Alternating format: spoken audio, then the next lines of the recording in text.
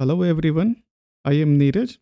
Welcome to the new episode of Jwt Auth project. In this session, I am going to work on the refresh token mechanism so that our client could be able to get a refresh token automatically.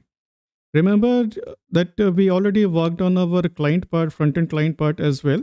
That from our React client, so we are able to log into the system and we are returning this token and our client is storing this token in its local storage so that it can access the password protected routes later on while the user is visiting the our application. But when we talk about the refresh token, so consider, however, I believe you might all be aware about the what token and what refresh token mechanism is. But just to brief about the concept. So the thing is like in our this password protected routes. So we created. So we are expecting that variable token in the header. And based on this token, so our middleware will work and it will validate the identity of the user, whether it's a legitimate user or not. And if it is not, it will uh, return an error. Otherwise, the user would be able to access the private routes. Right. So far, so good.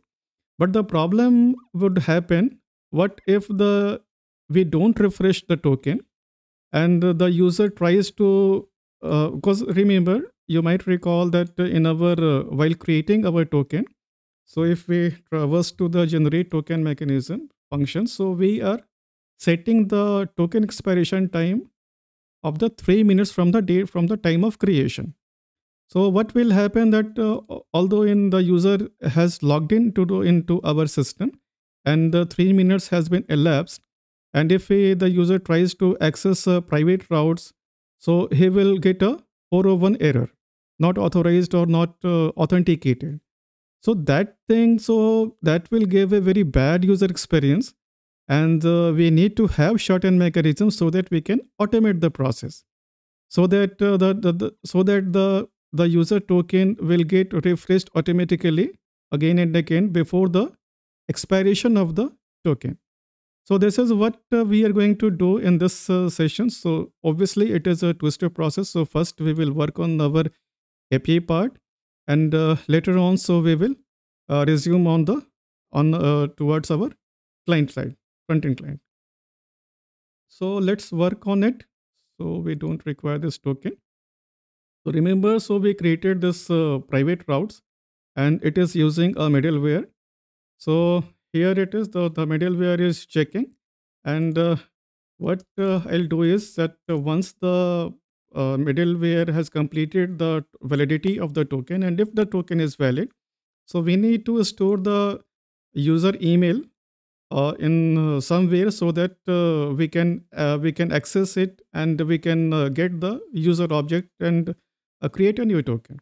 So the best place to store the this email is in the context. So what let me write first. So we will say claims dot email. So what this method does is that this method takes a key value pair. So what I am doing here is that after the token if the token is valid, so I am getting the user's email and setting it in the context so that we can access it in our refresh token method as well. And here also, so like we set the this key, so we need to extract it. So I am writing it that email and a variable access. So like we said, we have another method called get, and here we need to provide the name of the our key. So our key name is email, and actually it returns two things. One is the value, and second is a boolean value, whether the this key exists or not. So that is why we are using this exist variable, and we will check if it is false. Then we will log a message, say email not found, or email key not found. Okay, and we will immediately return c.json 401 and the return object. Okay, and here we can also set the message as well, and msg as email not found. Okay, and return. So but this part so far so good, and now we have to fetch the user and create a new token. And the code we have already created. So what I'll do is that I'll just simply in order to save the time, so I'm just going to copy it. Also, developer are considered to be a lazy person, and whatever we have, since we have already created, so it's always better to save the time. So I'll replace the variable, and once this is done, so if this is true, I mean user is found in our database, and now very simply we have to create the token and return the, we can also return the user full of user object as well, and simply paste it. So just save it, and terminal also it's fine. So first of all, let us try to initiate this refresh token request with a previous token. So let us see. So token has invalid claims, token is expired. Okay, perfectly fine. So actually we need to get a new token. So we will issue a request, and this time we will copy this token, and while refresh token, so we will simply paste the new token.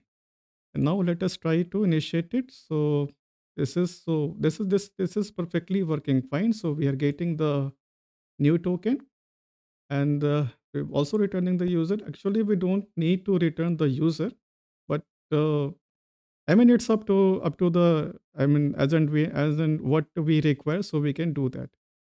So that way, so our API part, so we have completed our API refresh token API part. And what we will need to, I mean React client will do, that React client will periodically, I mean before the expiry, there are two way, and we will talk much detail about while we work on the our front end part, how to automate this process. But there are two ways actually. So but what whenever the this request refresh token API would be called from our React client, so what it will do is that it will take this new token, and it will store this new token in its local storage, so that user will have a very smooth and continuous experience. So user will not need to log in again and again after the token expiry. So what we will do is that before expiry of the token, so we are creating a new token, generating a new token and returning a new token to the client. Okay. So that's all for this session. So if you have anything to say, so please do let me know in the comment section, and I'll see you in some other session. So till then, take care and happy coding.